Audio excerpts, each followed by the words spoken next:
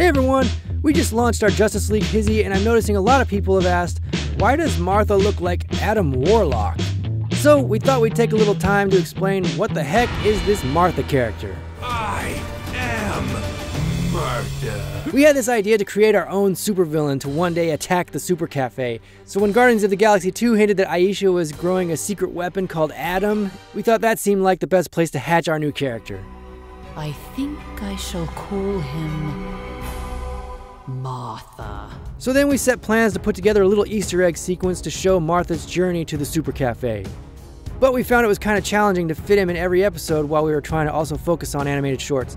So he only pops up a few times in the superhero episodes. And I'm going to show you those episodes now. The first is in How Wonder Woman Should Have Ended, where Martha officially makes it to Earth.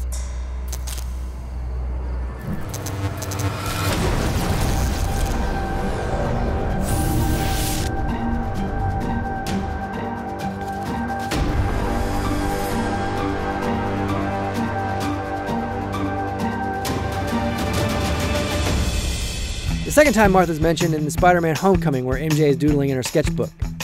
What are you doing here? You're not a superhero. I like to sketch people in crisis. It's you. What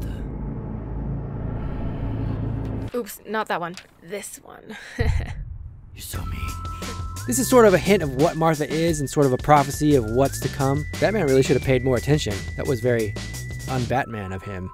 The last time you see Martha is kind of hidden, but it reveals that Martha has indeed found the cafe. What do you mean? Everything is back to normal. My brother and I are together again. I have my hammer. I have my hair. I don't have a girlfriend currently, but that's not even a problem for me. That's not even a problem for me. That's not even a problem for me. That's not even a problem for me. Everything is back to normal. We did this to show that Martha has found them, but perhaps he's waiting to make his move. He doesn't attack because Thor isn't the reason why Martha hates the Super Cafe. Initially, we weren't sure if Martha's conclusion was going to happen in the Justice League or Infinity War, how it should have ended. After Justice League happened, we decided that was the right time, and Martha could represent DC's greatest foe, an angry, over-the-top fanboy.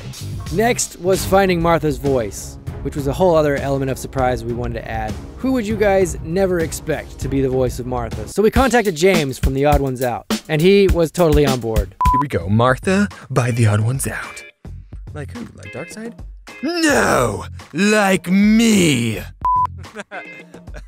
Okay, that was a normal laugh, not a supervillain laugh. Now I'm doing the death sounds. Like,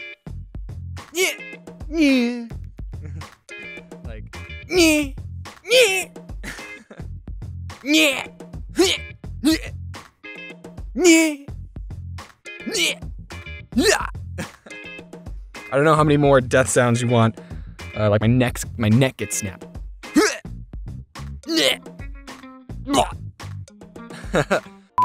And after that, it was time to let them fight. Or not fight. And that's really the whole neck snapping story. I hope you enjoyed it. It was a lot of fun to do. And I guess the real question is Martha actually dead? Right now he is, but there are no rules in this game. Okay, that's all for now. Thanks for watching. If you want to see any of these Martha clips in their entirety, check the links in the cards. Be sure to follow us on Twitter and Instagram, and we'll see you next time. Bye!